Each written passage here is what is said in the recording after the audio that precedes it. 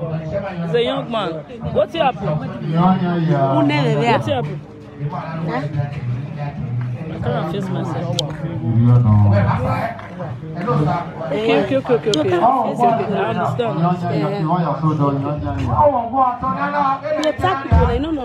Okay, me attack.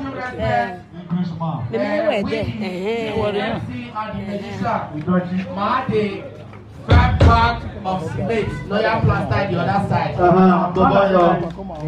Young man, you did my video. Yes, sir. It's gonna be everything. So now, you're looking beautiful.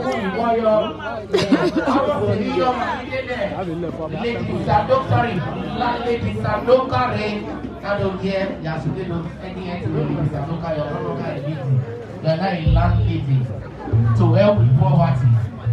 Ladies and gentlemen, at this point now we present. When we just please engage the floor with the landlady, young and sexy landlady. When the musician play now, I without due respect, without due respect, normally I don't do this.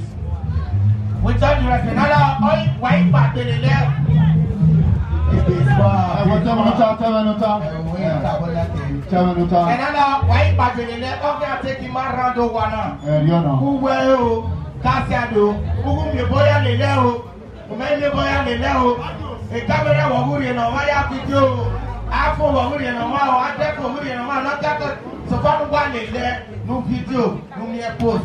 We are ultimate to walk in the wire. You know that. You don't want someone here. Whatever. It gets in the email nowadays. Near Aigbogun, why the boss straight? And here, boss straight in I am going to movie. Eh? What do you have the boss straight to you? Yeah, ladies and gentlemen, I now say to get who she was on the man. And I went to get back in.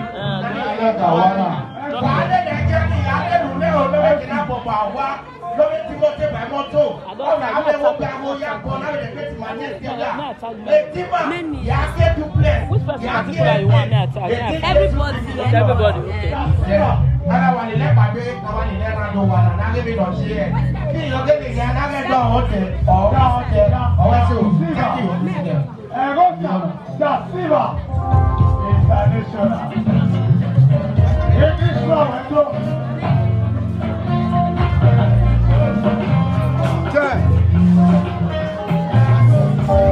Young man. Dativa, respect from Englishman tradition.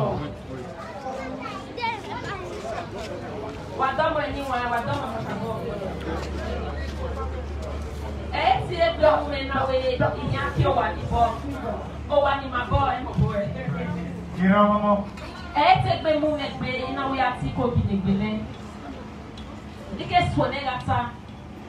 Ya kari egbo me no salon dazi o salon bois oko dudu kede fama ruda ya ye kenikede imaya yiwe osopo net de nuwe two bedroom flat ama oti ado amo wa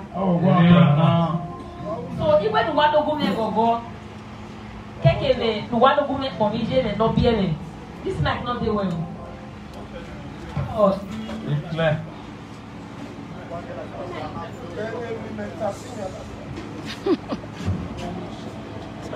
Wagenia on a mouth hekuni uwe ika aboti agboya ina tie neso nika kabomo women no ma because ibere ya kpo salobo ayo me so sabo awe no ma ibedo ya bitanwe inyawe aga fofu a oyo bebe ya igwe ugbe so abowa le adimoto le awe ni ya le but ono na agume uwe ni bowa le because ekenikede oregbe and they supporting in there from people opologbe imane company mwigo le ejini ya bowana iyobe ewo iyobe fans iyobe ewaniye omo beni meje Sandra no bi Aigbogun ikata ina we mesena ya zele if you be gay you be boy no ever lose hope for this life anything where you dey do even if na pure water even if na biscuits anything at all just focus just dey do am I need a young Mose and I know a Mosema. They do what you do at the example to myself, to the youth, at the example. If your man good, you will feel everything when we say you define. Even though say you hate the person, follow us celebrate, you just get why. Because you get the way this life they most people where we get to say we don't say what they there. But God do one, not be say we too holy, not be say we too fine, not be but God do one. Now I say more go follow me happy. I see where tia do kiowa, even what do go me go root away. Imana momu wa, here gba. No wala wo go me mo vision. Root away, I didn't like I give you what tag now. I want to hear. Iye I talk the hey. You say. Me no ya mutia me.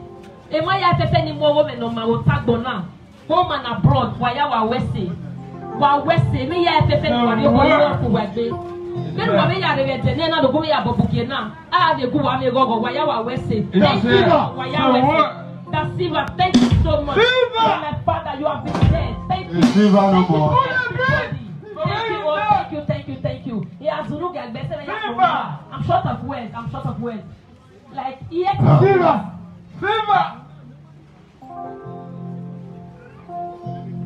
Mama Sandoka. Who the prince of where you there?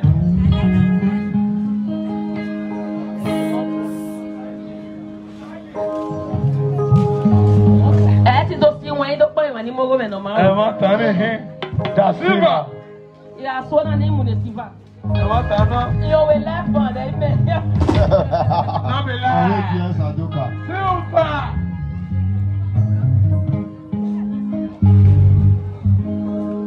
Aguwa pome o wala nega. Okay, mama. Wa wese o.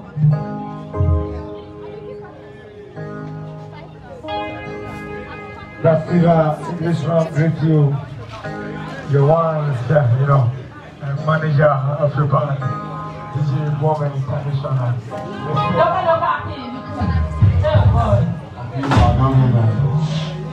Thank you, Lord.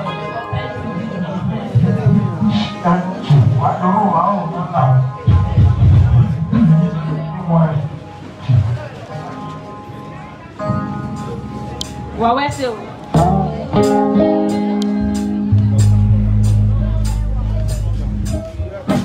Come on. Amen.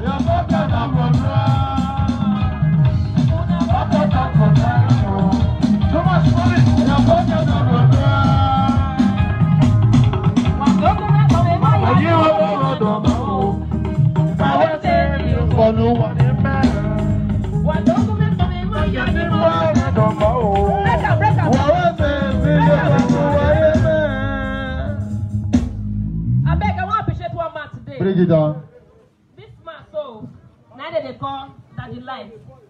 Now the light they this are so. Now he stand by me where I tell me sure say I finish this up. So I beg gonna join me thank this man. His name na light. It always be light to people house. Baba West Kakabo. I know if it thank you. I beg these people when they pray for me so in fact, that be my husband. I beg you get why? That be my husband. Wow, wait say. Let's go.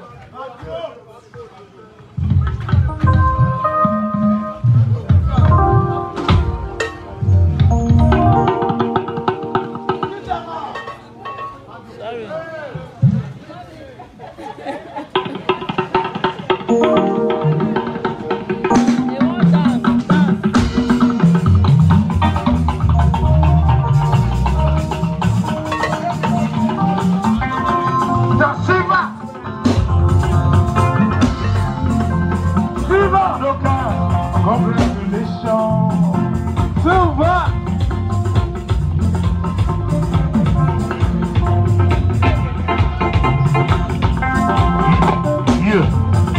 Oh, yeah, for Munimo said him every year.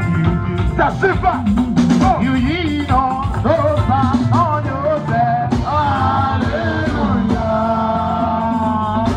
Dina, DJ, hey, come here.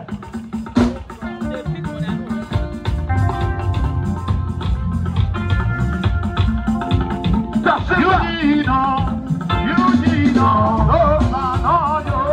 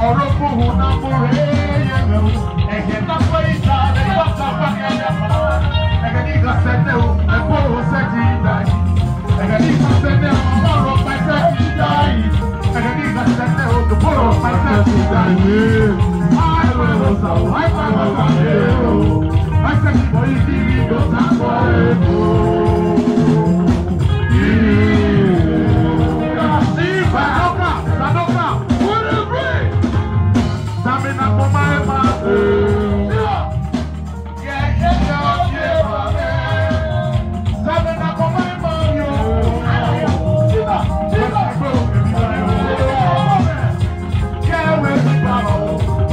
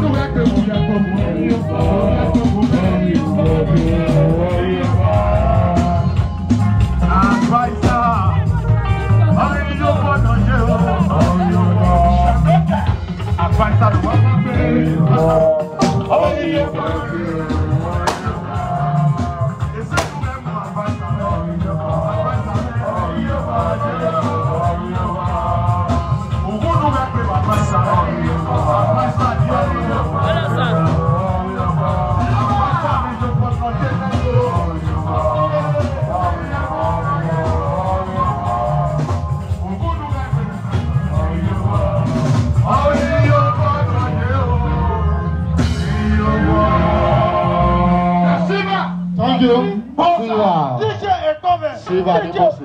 Oya toda mega baisa. Oh toda mega baisa. Siva. Oh, Bill. Thank you. Thank you. Hello. MC.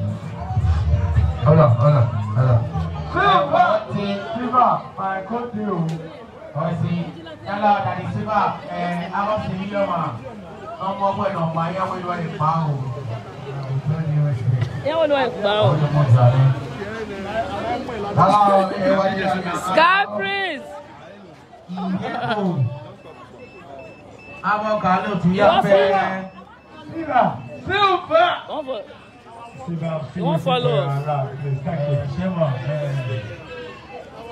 That's it. If you be, I would say if my friends now. Friend, I'll tag you. Hello. Àwọn ọ̀kà ló ti yáfẹ́ ilé-ẹ̀kọ́ yáfẹ́ àwọn sì rí yọ̀ máa ń mọ́ ẹ̀ Sandoka aka landlady Sandra Aigbogun. You know these things. So now I gbàgbé nálẹ́lẹ́ Zugedo.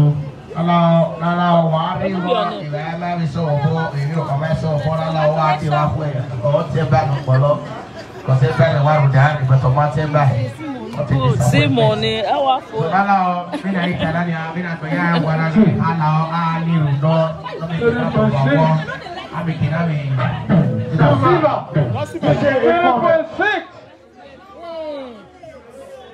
Oh, I'm here. If that's Silva.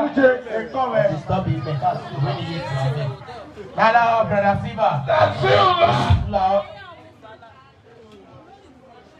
What time? You want to play with Greece. You play with Greece. And hello, brother Silva, you take over the microphone. Let's party. If you're aware, I don't care. I don't make a better sorrow. That's my daddy. Oh, if you're not boy, your wife will allow you. He's a very useless man. Or see you go what do. And he's talking to you. He's very useless somebody. Hello, sir. With all due respect. Hello. No what the money. Eh? Money go to what that you. Yeah, ladies and gentlemen, please, all the friends and well-wishers, distinguished men and women, it is everyone. Please just engage the floor with the latest. Great. And the finest landlady. It's not easy to become a landlady. He is landlord. Back from that one. Yeah, ladies and gentlemen, open the microphone. I see you, International Bronze Silver. Let's show them. Let's go. Right. Let's party with a silver. Alors, Iriamo, que no sea que no la ve a la Ogesu Waipero. Iriamo, na yepela, Iriamo no elegbe. Evanigana, Iriamo, that's the epic community. Go!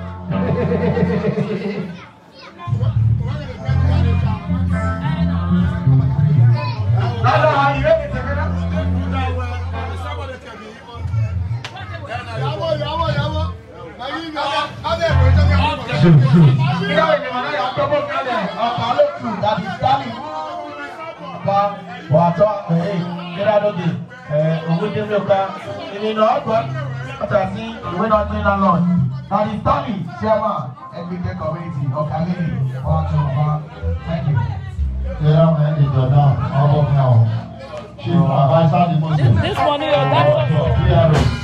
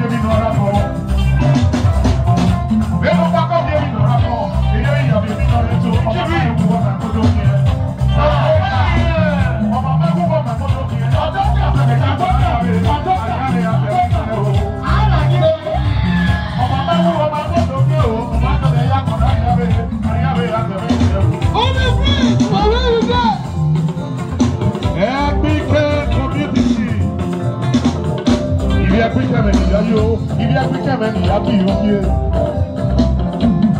Ìyàwó ètò adviser ni mo ti rẹ̀ adviser mi nà mọ̀ báwo náà.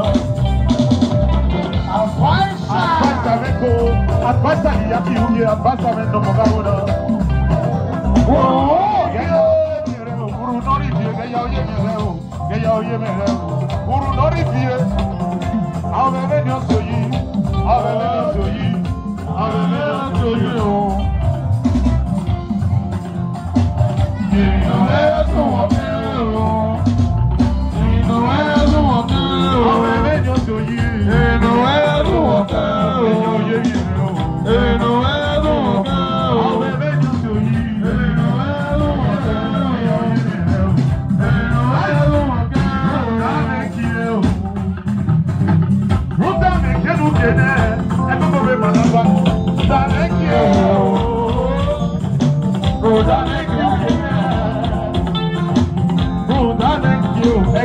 Community, Rosa, I go for my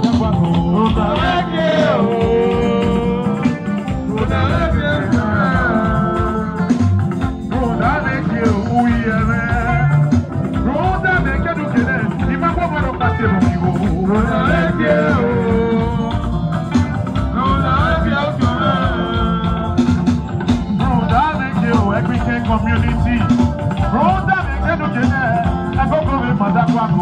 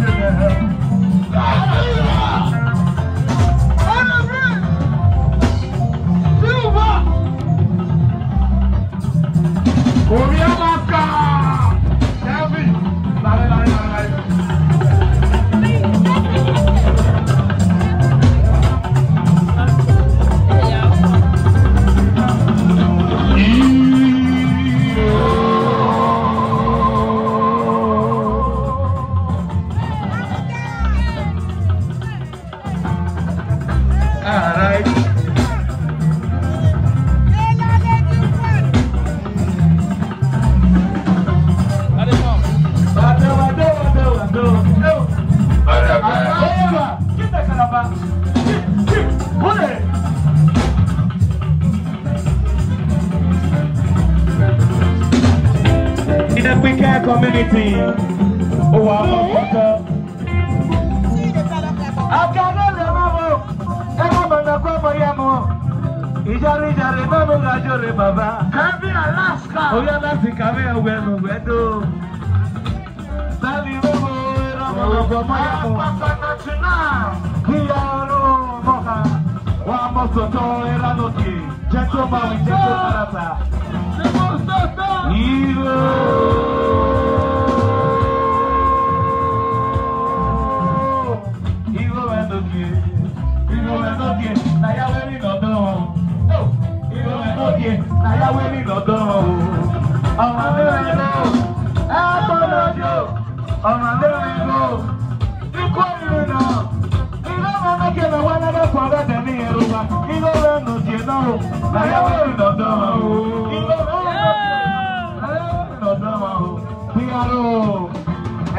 Community.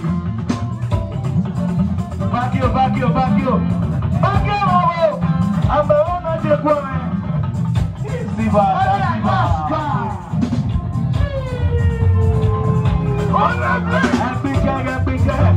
Oh, you're probably getting Moses.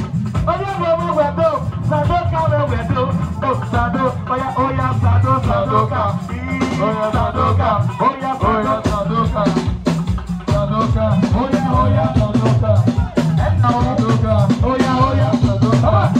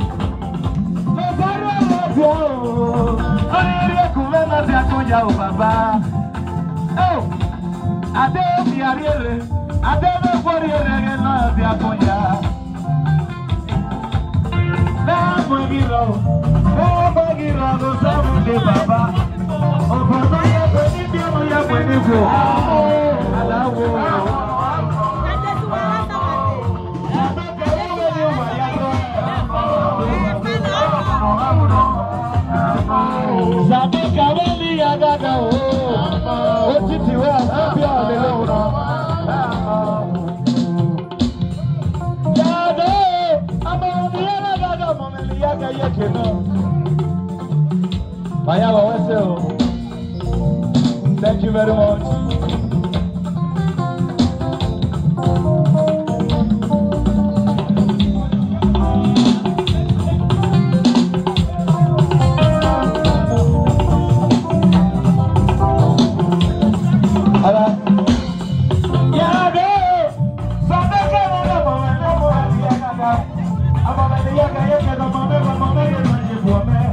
Congratulations to you.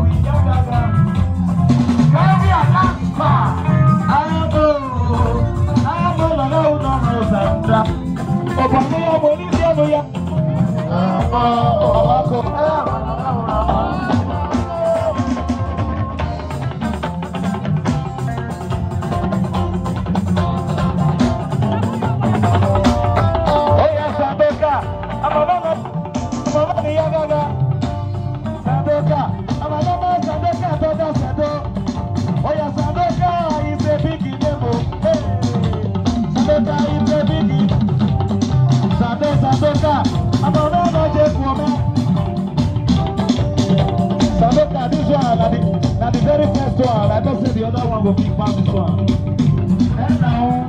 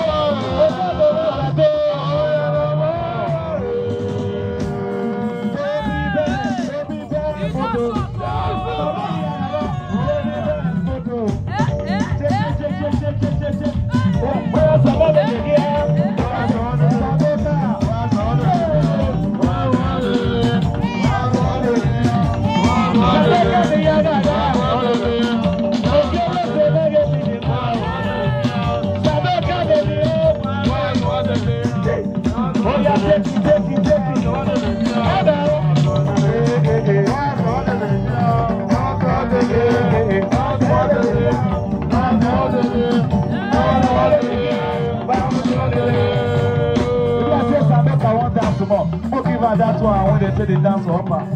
Sikira, Oya Sikira, Sikira, Oya Sandra, Sikira, Sikira.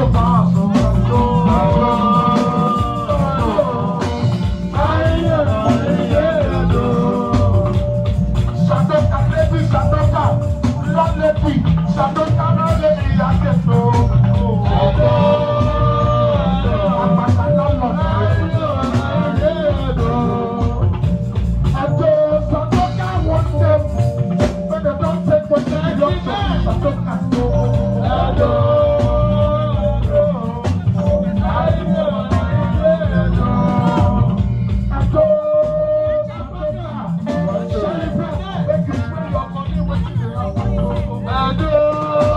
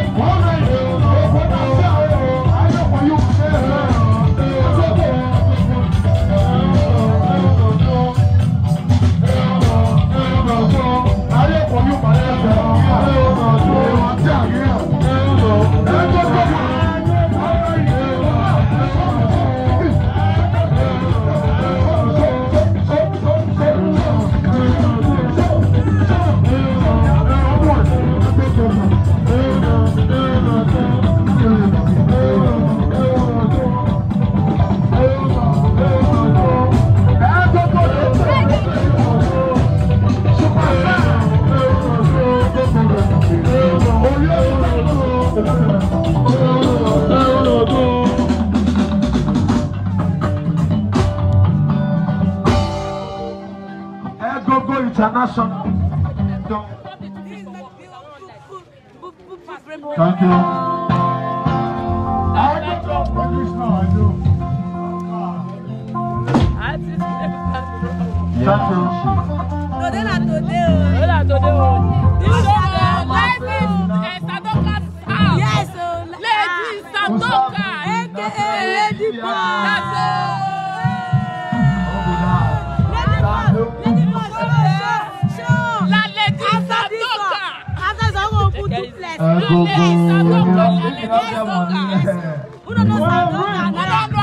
Who they bring? You don't know I can't believe that guy. You don't know if it's not the lie. You don't want to see the boss. To Z, 1, 2, 3 to 10. No. It's the boss. It is so special. Sadoka, where you see why? Mother Padu. I'm a favorite now. Don't give Mama. May I go bring it? My patron. My patron. Today na my birthday. Tomorrow na your. You don't change here to birthday, voila. Here I open of us and birthday. Today is my birthday. Sandra don't know the day of your birthday. Now let me know my own. Today we saw that they open us. Today we saw that they open your house. Today is my birthday. So I don't get money want to celebrate. I'm not celebrate Sandra. Based on who she be. Because 5 now 6 go now. That's what me Sandra be. Let me shift my birthday to today. So people don't know the date of my birthday. So I don't know the day of your birthday. Now let me know the day of my birthday. Keep it up. Share the video. Share the video. This is 199. You never reach. Continue share. Stop. My birthday. And I tell my sister, my best friend, my one and only. He do open your house today. Today my birthday. Sandra don't know the day of your birthday. Now Brenda, you don't see the day of your birthday.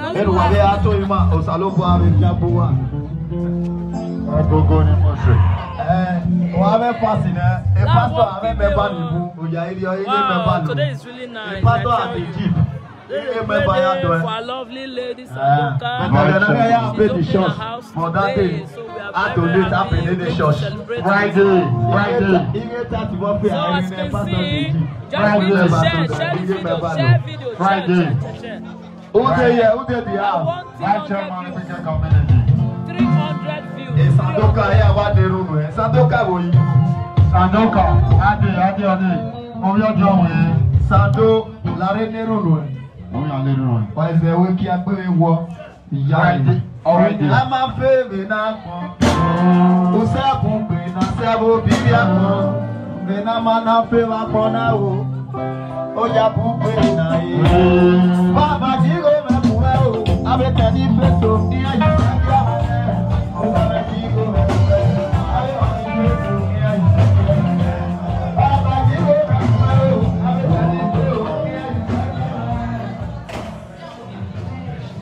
Show them.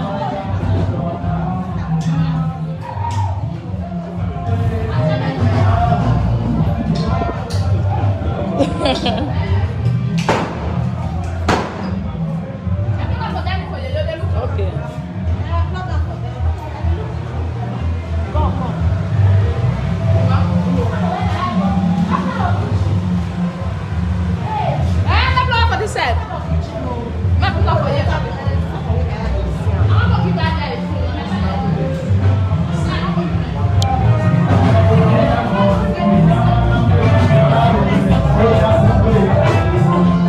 Baba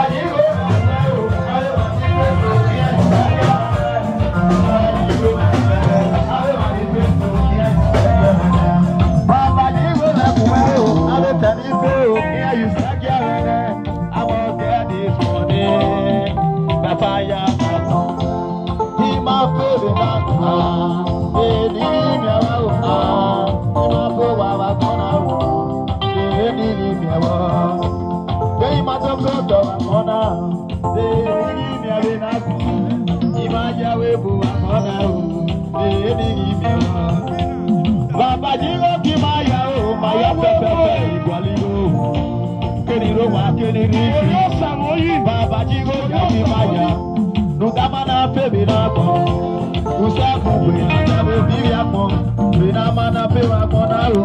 Oya bugbe na e. Baba yo bi ma re ba ni go na di me ke na da o daria. Baba di o ni me ke na di o ba do bi o. Di ma fe be na ku ha. E ni na. Ina go wa kona o. E go ewo. Dey ma do ko ta wa kona. Dey ni ya ina ko. Ima go wa kona o. Ugbo ma na dey ni ewo. Baba yigo ki ma ya o, ma ya pepe ni gwaligo.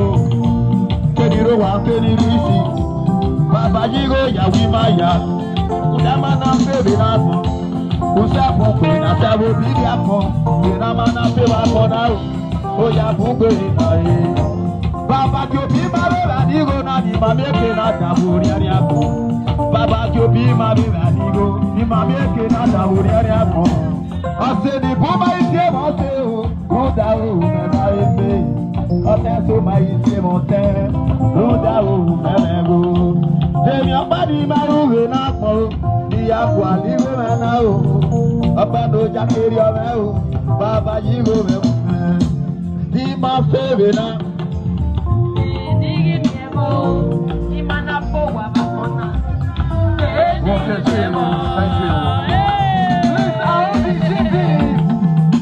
Another motor don't hit your motor for outside. Audi GP 268 Sando USA. Sando Transportation needed. Audi the for outside. Audi GP. Ekwebonya odie. Ekwebonya o edan. Ekwebonya o. What a break. Ekwebonya odie. Ekwebonya o edan do ba bo ma odie. Ekwebonya odie. Ekwebonya o. Ekwebonya o. Audi CG 268. Ọ̀wé ló la ọdún ya mọ́ yóò dáre o, nálà ni wọ́n ẹ̀. 268 Audi. Sandoka tó rí èmi tó yóò bá wù. Sando wọ́n mú wáyé ìlú yóò bá wù. Sando sago wáyé èmi ìlú yóò bá wù. Iye wọ́n dọ́gọ́gọ́ gbogbo ní òde.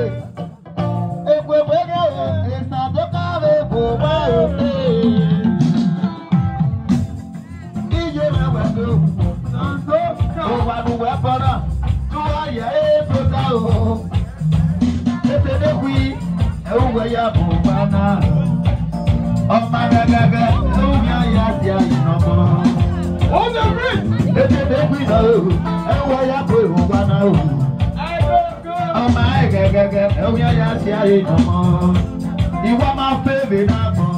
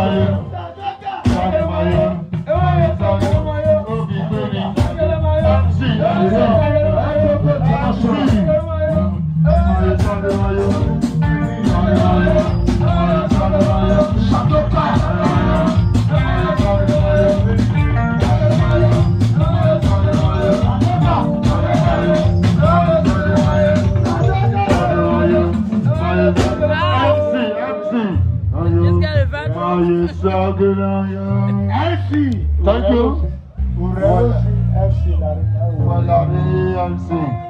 Say you're okay. MC win. Yeah, John, where you? Oh, women, are you not here? The boys are doing kind of. Wow. Wow, we night, my son. Don't you respect? Hello, I want to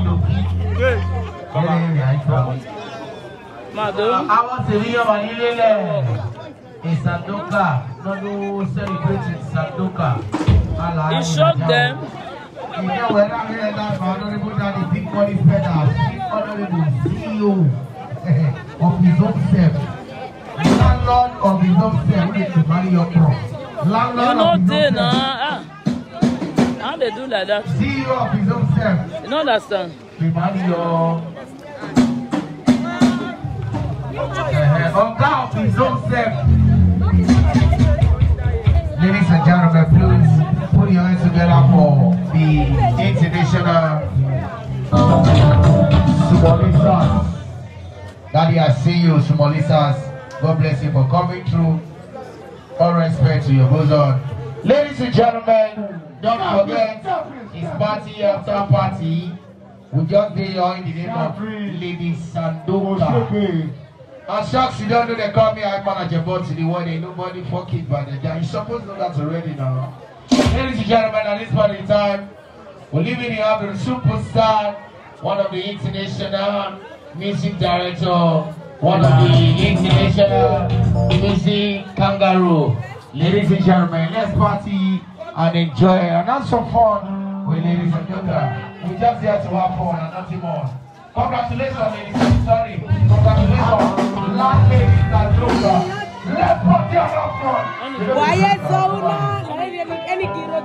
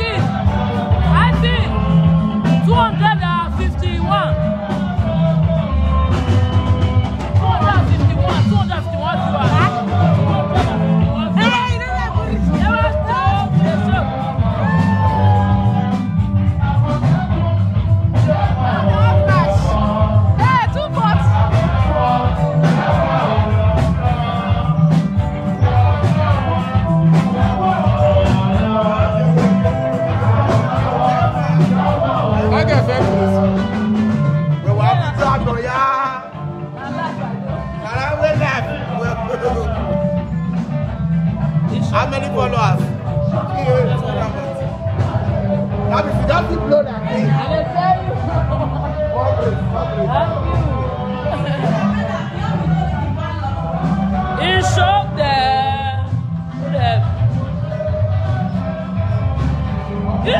Statue.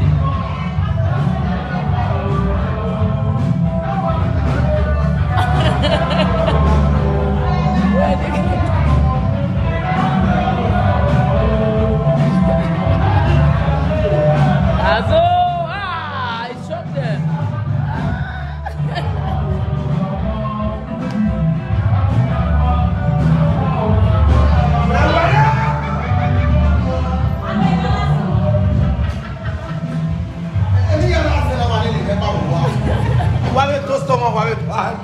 Mais toi, si il y a rien, ça ne me voit yes. Mais vidéo, elle est à voir de là. Et il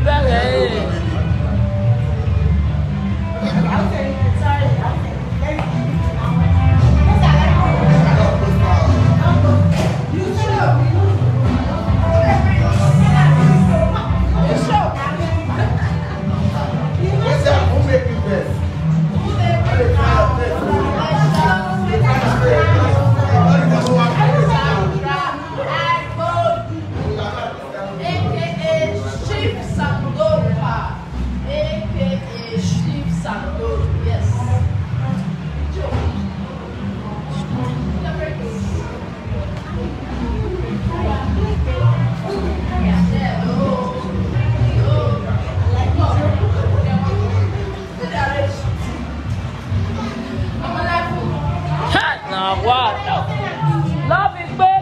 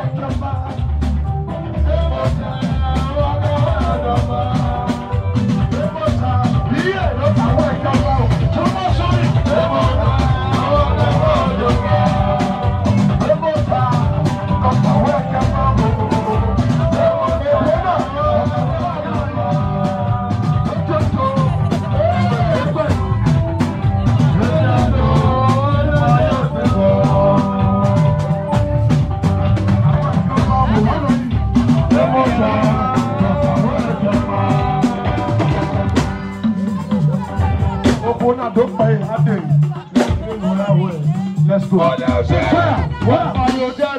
Now back on Uncle. Where are you? No. He's shocking. Come.